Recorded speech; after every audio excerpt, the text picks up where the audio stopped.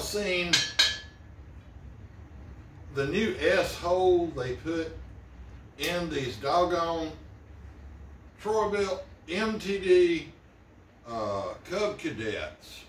They're putting this new, I call it the hurricane symbol in the center hole, but they call it the S center hole.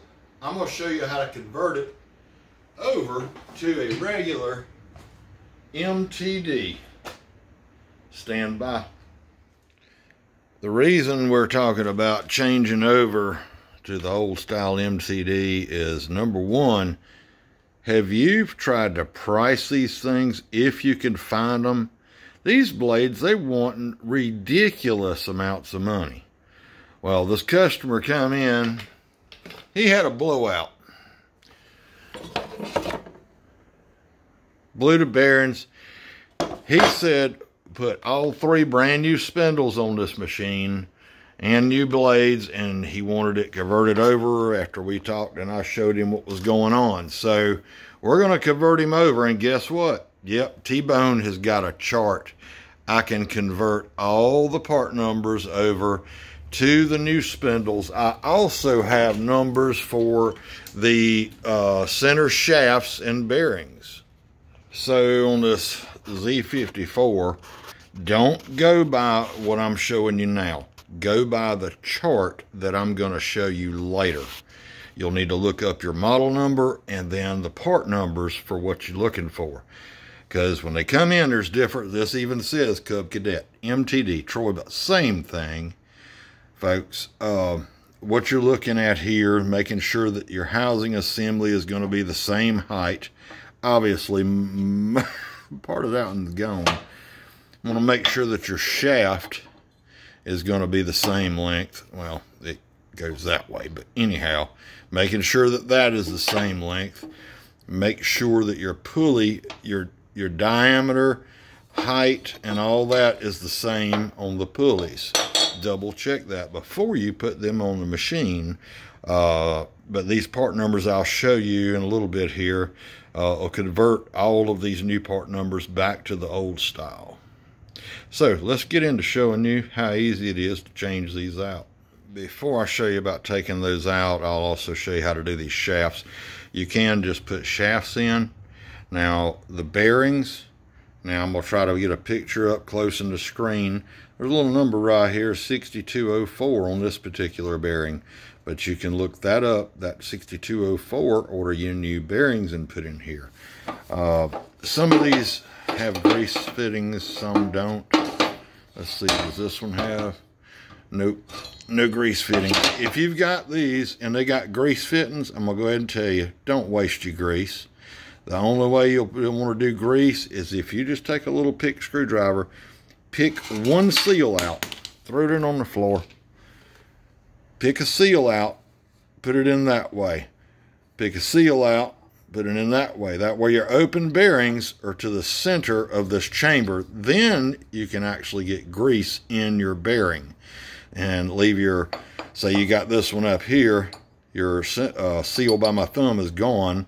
The one by my finger here is still in there. That'll hold the grease. And you can do that, grease them, and your grease fittings will actually work. Otherwise, don't waste your time. Now let's get into taking one of these spindles apart. All right, so I'm going to show you how easy it is. If you just want to do this center shaft, I'm going to show you just how easy it is. And if you don't have an impact wrench, you can wedge you a board up underneath here by your blade in the deck, and it'll hold it still, and then take you a pull handle and break this loose. So hold your ears, folks. Just that quick. Now when you're doing these, you're going to want to inspect this pulley. See how fine those notches are in there? Make sure it's not damaged. If it's damaged, you're going to want to replace the pulley. Most of the time, if you hadn't hit something, it's going to be okay. So now, slide that off. Slide that off. And what I'll do, and these, a lot of times, they'll come right on out. I'll still start my nut back down and get my nut level with the shaft right there. Get you a brass hammer. If you don't have a brass hammer, lay you a piece of wood and a regular hammer. See how easy? Now all I'll do is take this nut off, And there's your shaft with your S-shaped hurricane thunderstorm coming hole. Now you got access to your bearings. If your bearings are bad, see how easy that was to pop out? There's your bearing. You got a center spacer. Then all you can do is just tap a little bit, that other one will pop right out. Put your new bearings, put your new shaft in, and just that simple. Now if you're going to do the whole spindle, you don't even have to pull, well you do have to pull the blade off. You'll need, and that's the same size nut on the bottom as it is at the top. I don't remember what it is. What am I using here? 24 millimeter. So, but whatever, they might be different on your machine. So do that, pop your blade off, and you don't even need to take this top nut off if you're doing the whole spindle. So let's change guns, and underneath there are 4 bolts right up under here, and I don't even have to crawl under here. You can feel them and hold your ears. I got 4 of them.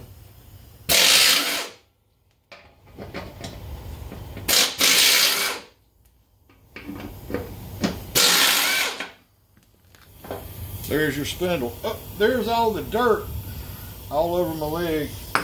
And then all you're going to do, grab your new spindle, drop it in, run your 4 bolts up. It's just too easy. Y'all stand by a minute, and we're going to get over here, and I'm going to show you our conversion table on how to find the correct part numbers for what will fit your machine. So whatever particular machine you have, be sure get your part number. Date of manufacturer you'll need sometime you'll need a serial number even, because there'll be serial number ranges.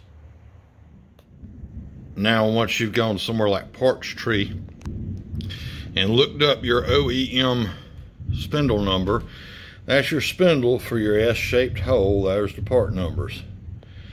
Then you go over here, here's your rotary part numbers.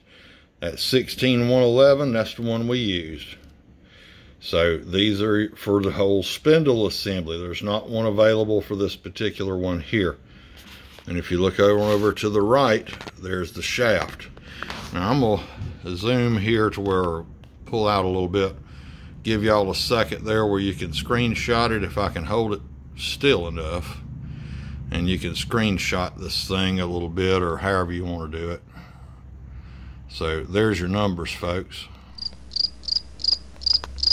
So y'all are going to want to stick around a little bit because I got a couple of tricks up my sleeve yet. Number one, I'm going to show you how to get this belt on the easy way. And then another one I got, I'm going to show you how to get this deck down so easy that you can get to that center spindle if you're working on one of these wide decks. And it is worth a little mention too that, you know, I got to do a little shout out here to Terrell Fixes All. He was, I guess he was what I first started watching, looking up something one day, and kind of inspired me to start doing these videos. And I can't get this bolt started. So thanks, Terrell.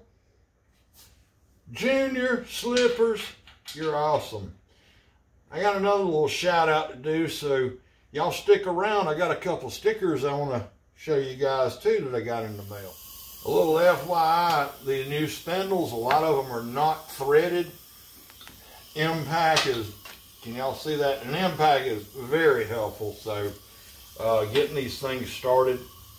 So y'all hold your ears. So you can tell the belts around this thing. On these decks, a lot of times there's just a little clip. Lift up on it, push this out the way, and let the deck drop down, and you can get right to it. See, all the room in the world now, so you can get right in there to it. Folks, be sure, these are old jack stands my daddy made when I was a kid. Be sure you got a jack stand under this equipment when you've got it up like this. I really don't want to see anybody get squished by a lawnmower and get injured. That would not be good. One more little thing about these. don't forget to take the little thread protector rubber thing off. You never will get your doggone blade on there, so take that off before you put these spindles on now.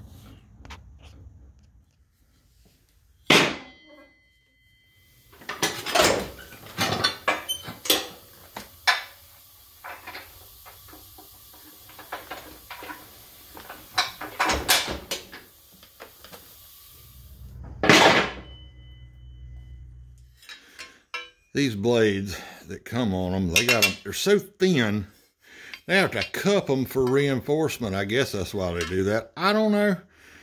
I'm putting this man some big boys on here. They weigh about twice what the OEM blade weighs. And these rotary blades, man, they gonna last him a while. So here's your basic routing for the belt. Let's see if we can get up under here. Comes around this pulley. Just remember, flat side of your belt goes to the flat pulleys and the V side goes to the V pulleys. Now I'm going to show you the easy way to get these belts on and off. You'll want to have them on all your pulleys and leave either the left side or the right side off. I'm going to show you how to do this the easy way. So all you got to do, grab your belt. You know it's on all the pulleys. See, it's got some slack here, okay? So what you're going to do is start it, and it's going to be a little tough. So I'm grabbing that with my hand there. If you need extra help, take your hand under here and turn the blade on around. Just push that blade. And it's called walking it on. And there it is. It's just too easy, y'all. Too easy. Now all we have to do is put our cover back on. And while I'm doing that, y'all check out old David Curnutt. He's got a nice YouTube channel, does some repairs and flips. I'm gonna put it, should be up on the screen right now, a picture of it. And check him out. Thank you for the sticker, David. We appreciate it, my friend. And our other shout out is to D&R Small Adventures. Y'all go check him out. He's doing some different stuff, shooting some scenery and little trips and stuff he's taking now. So y'all go check him out also. Guys, thank y'all very much. We appreciate those stickers, and I'll get those up on our sticker board. And y'all give me a minute, and let me get these screws in. And do this, we'll get our jacks in. Let's go see if this thing's cut some grass. I'm T-Bone. You've been watching Rayleigh's Small Engines. We appreciate each and every one of you watching and subscribing to our YouTube channel. So give us one of those thumbs up if you think we deserve it. Leave a comment down below. David Curnutt, D&R Small Adventures, thank you for the stickers. Y'all stick around. We're going to go see if this thing will cut some grass.